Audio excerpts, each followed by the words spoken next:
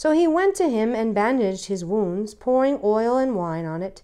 And he set him on his own animal, brought him to an inn, and took care of him.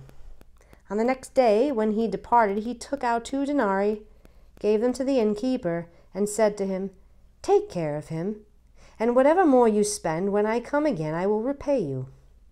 So which of these 3 do you think was neighbor to him who fell among the thieves? And he said, "He who showed mercy on him." Then Jesus said to him, "Go and do likewise." Now it happened as they went, that he entered a certain village, and a certain woman named Martha welcomed him into her house. And she had a sister called Mary, who also sat at Jesus' feet and heard his word.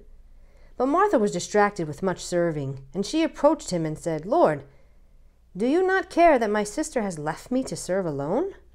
Therefore tell her to help me." And Jesus answered and said to her, "Martha, Martha, you are worried and troubled about many things, but one thing is needed, and Mary has chosen that good part which will not be taken away from her."